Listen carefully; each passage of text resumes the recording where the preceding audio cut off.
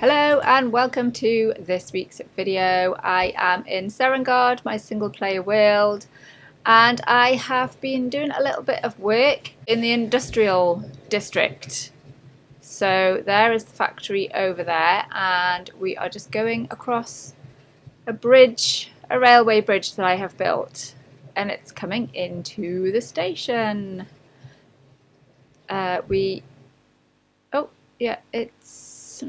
It was stopping on that first one before, but now it's not. It'll stop on this one. Anyway, welcome to the Industrial District's railway station, where all of the goods from the docks over there of Woodlock over there will be coming past the town station, which was the one that I started off from there, and we'll be coming across this bridge to the industrial district. Oh no, hang on, sorry, the goods will be coming from here to the docks to be shipped out.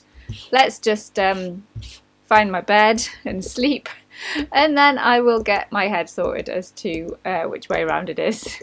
Yes, that's correct. The goods will be going from this district to Woodlock to be shipped out to far-flung countries. So I will have a quick look around what I have built here.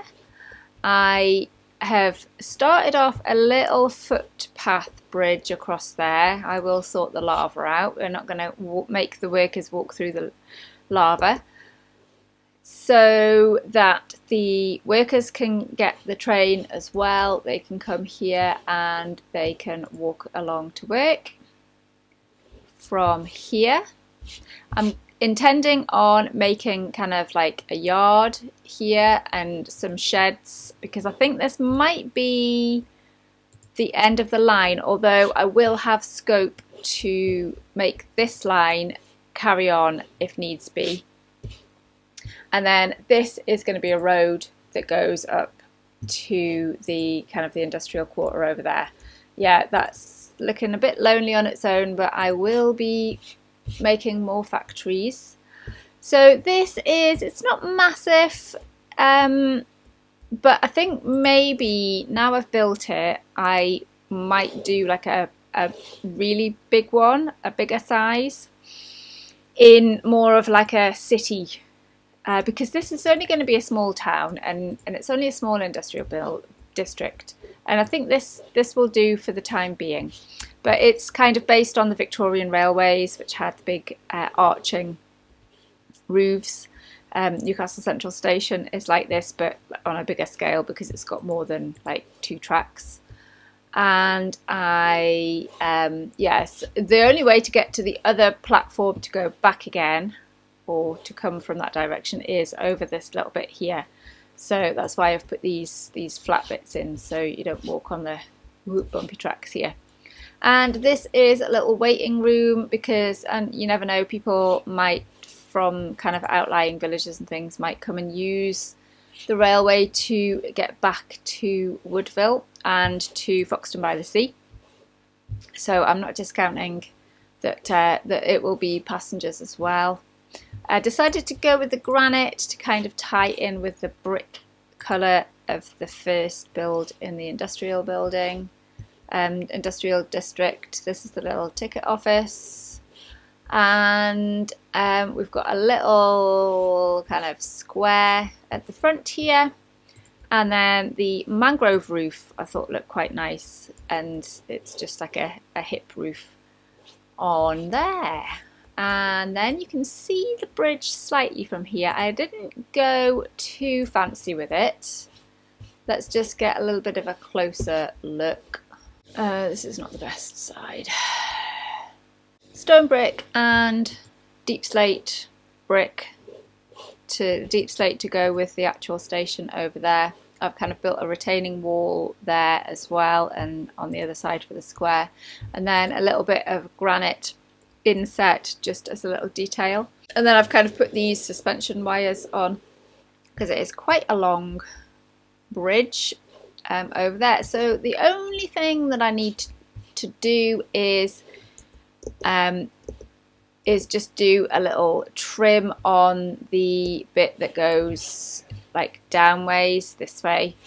So I will figure that out and then I will get back to you. I think I'm going to have to somehow disguise all these torches. I mean, you can see the levers from down here, but from the side this trim of deep slate hides them, but I'm not that bothered about the about those down there. Might be that I do something about it in the future, but yeah, let's work this out. Right, I've put stairs on the side of the cobble, and then I did put a slab there to do the transition from that stair to that stair, but then I realised that there was still a bit of cobble like that on the side, so I've put a stair there, and then I've put another stair next to it to hide the torch, and then going to go with a stair there and a stair there. Oh, am I stuck on something? Yes. And a stair there, and then of course there'll be one at the side, and then to hide the torches from underneath I'm going to go across like that with the slabs, and probably I'm not sure that I'm mad about that being there. I might just leave that and just save on resources, but I'll get the rest of that done and then I will be back with you. That does make the bridge a bit bulky. Ooh, just bobbing up now. It does make the bridge a bit bulky when it's coming down there. It's a shame that there aren't like trapdoors, grey trapdoors, because that would make that smoother. I think I'll leave it for the minute. Oh, unless I could do some spruce trapdoors on there. Let's have a look. I was wondering why that would place like that and that one would place like that, but I've just realised it's because of the torch, isn't it? So, oh yes, that looks better. That looks much better. I've forgotten to do that one there, but yeah, I think I'm going to go with that. It's still a tiny bit bulky, but I can live with that. It is just a bridge. It's the underneath of it, and well, you might be down here, but yeah, that is it. So yeah. Oh no! Ah, yes, I can be in the ticket booth. I just needed to stand in the right place. Just another short one this week. I will probably be doing some update videos from Serengard. I don't have that much time to record. And I'm alternating with art video one week and Minecraft video the next. But hopefully you have enjoyed this little update video. I have really enjoyed being back in the kind of the normal world of Serengard rather than in the mangrove swamp. And I like all my things being here. So I would have to kind of get everything set up in the mangrove swamp before I started building properly over there. But hopefully I will have finished this next time I bring you another update video from my single player world. I hope you have enjoyed it, and I shall see you in the next one. Bye!